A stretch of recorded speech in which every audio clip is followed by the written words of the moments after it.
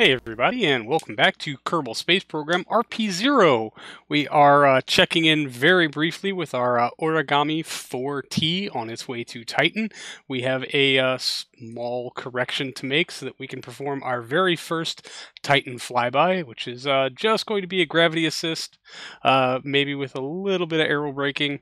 We'll see how well it goes, but we just want to dial this in a little bit and come in on the correct side of Titan, probably, and then we'll just let the SAS do its thing and wiggle us around.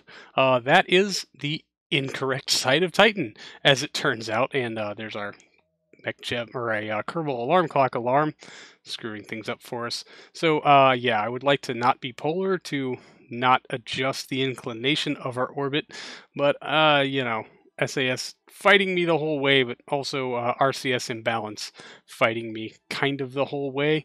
So as soon as we get something kind of reasonable dialed in, we'll just leave it there and plot a node to adjust our altitude at our encounter. We don't want to come swimming through the lower parts, but Titan has a very high atmosphere, something like 600 kilometers or so. So we'd like to pass through the very top bits because it's really not very dense way the hell up there, and maybe get some free Delta V braking because of it. But all in all, I guess we'll know more in many days when we actually come to that encounter. And as prep, we're going to fold in the wings for passing through the atmosphere. Anyway, moving very swiftly along, we have now one of our, I think this is our Callisto lander. It really should be, which is setting up its very first flyby of Callisto itself. This is just kind of a luck of the draw orbital encounter, and despite what this map is showing you, we are actually not going to go for orbital insertion this time. We are just going to make a gravity assist flyby to lower our apoapsis around Jupiter so that we can more effectively dial this in and hopefully be able to insert ourselves into orbit around Callisto within a year or two. It's going to take lots and lots of work, but a tangential flyby like this doesn't really do us a whole lot of good. What we need to do eventually is boost our periapsis so that we continue gravity assists around Io until we can get the apoapsis of our orbit in such a manner that we can start to gravity assist and boost up our perijove to aid us with our eventual capture, which will lead to our eventual landing. Here's hoping anyway. So a little bit of plotting with nodes, just trying to see where we are and as far as how many orbits it's going to take to make some future adjustments along these lines. But I did want to see about maybe getting an assist from Callisto on the opposite side of our orbit so that we can kind of balance things out as far as our tangential shift along our orbital path, and maybe help boost that periapsis a little bit, get it back to some place where we might encounter Io, but that will have to come many days later. We have that alarm set, so no worries. So we're going to switch out back to our SKS Heavy, which until moments ago was docked to Kauai Potato Station with Nemo delivered and the terms of their contracted stay around this in low Earth orbit, I should say, fulfilled. These missions are really a very nice moneymaker for us. We're going to go ahead and give them the OK to deorbit and make an approach to Cape Canaveral. Hopefully this time we can do a little better than landing somewhere in Texas/Mexico. I don't really have the glide slope for this thing dialed in just yet, so I'm kind of firing in the dark. Although now, in retrospect, insightful me will realize that Mech Jeb landing prediction does deal with glide slope a little, I think. So maybe next mission out we'll give that a try. Here is our initial deorbit burn, just a couple meters per second or so, and then we'll take a look at our periapsis, which I'm going to just line spot on with the KSC, and then try to adjust our periapsis down. We don't quite get there before our periapsis hits the limits of where I would like it to be, so I think we're actually going to have to go for a long glide slope on this. Really, the goal right now is to not land in Texas, Mexico, or Louisiana, or the water. Definitely a big no-no on landing in the water, but we'll fold in our solar panels and then eventually get ourselves set up for our actual Earth atmosphere entry by turning on atmospheric autopilot. We will not activate it yet, but we'll get our settings set up and we'll dial ourselves in for about a 45-degree glide slope or so, because we need to shield those RS-25s from as much of the airflow as we can manage. And the higher our nose, the less atmospheric entry effects those engines tend to be exposed to. So it's kind of this balancing act on trying to preserve range versus trying to keep the engines out of the airflow. We'll also bring up our cockpit and our very aft tank so we can do the whole ballast and balance thing.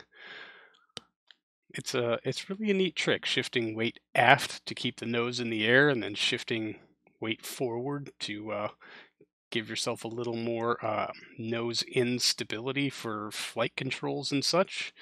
And then just looking at how much atmospheric autopilot is offsetting pitch to know if you need to shift weight forward or aft. But generally speaking, this reentry has gone very smoothly, although I get the distinct impression we're going to fall short yet again, which is the exact thing I'm trying very desperately to avoid. It would be really nice to put something down on a runway at some point, somehow, and our ablative docking port thrusters have gone ahead and done their job, fulfilled their duty to the spacecraft by burning off and exploding violently, sending shrapnel off into the abyss. But it is entirely an intended thing, I assure you. I have been told by multiple dev engineers that that's just the way it is. So a little bit of weight shifting as we start to finish our path across the Pacific Ocean and on across the Gulf of California and into Mexico, with our current speed at about 6.4 kilometers per second and overheat warnings on the engines because my nose is too low. Our speed is actually looking pretty good. I think I'd like to see an extra 500 to 800 meters per second at this particular juncture. Maybe just another 5 kilometers altitude, 10-ish, would be ideal for, I think, where we are currently. But the decision is made to just go on ahead and shoot for at least Florida. Yeah, once we start to really divert north, it starts to bleed off a lot of speed very, very quickly. So we'll enter the Gulf of Mexico knowing that if we have to divert north, it might be now or never. Yeah, the answer is never. We're just going to tip a little bit north to try to bring our track over Cape Canaveral so that we can just end up going straight from here on in. Now that we're sub 3 kilometers per second, we can actually exert some authority in our path by just drag alone instead of actually having to use engines or RCS to correct. So we do need to deflect by about 2.5 to 3 degrees or so, which really isn't a whole hell lot.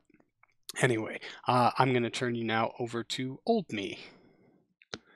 All right, so yeah, it's really hard to tell from that map view, but I think we've deflected enough to take us over KSC, provided we actually have the velocity to make it to KSC. So 1,300 meters per second. I don't think we're in any real danger of burning these engines off at this altitude. So we're going to bring this nose down and in. Yeah, we need to shift some weight forward, I think. Yeah, looks like the pitch authority is slowly climbing back to neutral. That seems good enough. All right, maybe maybe if I hold the H key, we'll make it to Florida. I don't think we're making it to the runway, folks. I think land is our goal now. Please, not a splashdown. It is hard to see what our track is, but I don't think we can afford the velocity loss to adjust it any further. So we'll just we'll hold the H key for a bit. Oh, hey, look, an engine ullaged in. Only one though. That's interesting.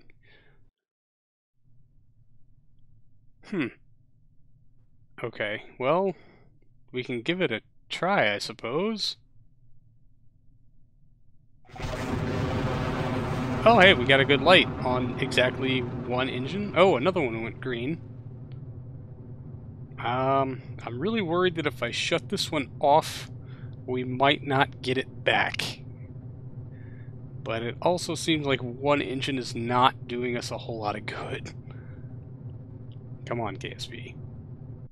Yeah. Alright. Yes. 2 engines lit. Okay. Still not doing us very good. 4 engines lit. Now we should start to see... Yeah. A little bit of acceleration. We are still falling, but that's okay. We're accelerating. Whereas at this angle before, we were decelerating while falling. So, hopefully, we're gonna let them bleed out. We're low enough now to where we should have actual authority. I hope. Yeah, we're just gonna use up what we got. Looks like there is an imbalance in the fuel because overuse of RCS, undoubtedly. Way too much spent in docking maneuvers. Yeah, well, that's where we'll put the blame. And starting to actually ease up our rate of descent. Good news all around. Still, you know, faster than the speed of sound. Not quite twice so. Alright, flame out. Let's go ahead and dump what we can. Make ourselves as light as possible. Come on, KSP. Dump the CO2 first. Such a fantastic noise.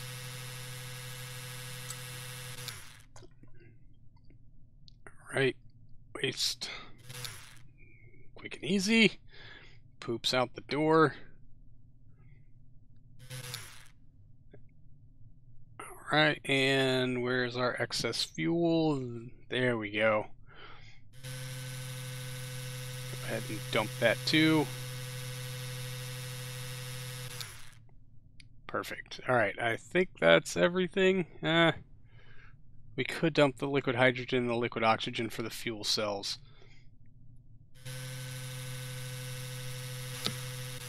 There we go. We'll just... Yeah. Alright. That's probably an insignificant amount of mass to jettison, but, you know, here we are. Almost to Florida. I think I can see it there, but we need to trade some of this altitude for speed and hope that we can actually get it there because we are not holding a very good glide slope. We might need more air around us if we have hope of generating enough lift to actually coast on in. So a little time warp, a few prayers, just anything but water. Just a little bit of shimmy, but it does look like we have good authority. You know, atmospheric autopilot doing its thing, but it looks like our control inputs are pretty much staying put. So there's Florida. Alright, whew. This altitude, 16 kilometers, 250 meters per second. No doubt in my mind we'll make land. I certainly don't think we're going to cross the state and make it back to KSC. So, yeah, that dream's out the door. But we were better than last time by a very wide margin. So, improvement. We're improving. Eventually we'll get closer to that little concrete bullseye. You know, we can We can only hope. We'll just slip back into some sped up footage. It actually looks a lot like not sped up footage, but just a wee bit faster. As we make landfall here off the coast of Florida, we are greeted with a rising cloud front magically appearing out of absolutely nowhere that completely obstructs our view of anything that might resemble a place to land. My hopes that the clouds would clear by the time we got closer to the ground are swiftly dashed as we are slipping to around the 2 kilometer mark, and still we cannot see the ground. Oh man, clouds. I can see the ground through them kind of, and it really looks like this cloud cover goes just all the way down. I'd hope to find at least a fake runway that we could put ourselves on, but with visibility at near zero, I'm not sure that's going to be a thing. So we're just going to land at whatever comes up to meet us. Probably. Maybe we can actually go without tearing off the butt flap this time. Here's hoping. Grass would be good. Alright, geared down. Locked. Alright, yeah, I'll take grass. Is that, yeah, it looks like some urban areas coming up to meet us. So let's, maybe we'll just get lucky. And there'll be a runway right in front of us. 167 meters per second at, 350 meters altitude. Nope. I don't know. I don't think that's a runway. I don't think any of this is a runway. So looks like we're gonna have to land this on a street. Hopefully. I'm kind of terrified to bleed off more speed than I have, to be real honest with you. We're nearing our what would be a safe approach speed. 140 some odd meters per second. As long as we can keep our vertical speed, our sink in check, we should be alright. But alright, let's try to get over on this big road over here. This looks like this might be wide enough for us. As long as all of these little gray squares are actually parking lots and not buildings, we should be fine. Oh yeah, definitely parking lot. Whoa. That's very interesting. If you get like a degree or two nose above horizon, this thing just climbs. Alright, let's just bring... Whoa, come on now. No, no, no, no, no, no, no, no, no, no. No, no, no. I want a flare to put the rear gear down, but it keeps climbing. Look at this. Climbing at 100 meters per second. This is supposed to be your stall speed, my dude. What are you doing? Alright, let's just put it on the ground, Crash. Oh, a little rough, but 7 meters per second on touchdown. The landing gear will need to be rebuilt. Chutes are out, brakes are on. Butt flap is intact. Brakes, brakes, brakes, brakes, brakes. Auto cut. Stopped. Sweet. Alright, everybody's safe. The shuttle is intact. That's a happy mission. Let's recover this. Nicely done, everyone. And as we get that back to the VAB for retrofit, that's going to do it for this episode, everybody. Thank you so much for hanging out. I really do appreciate it. And I will see all of you in the next one. So until then, see you later.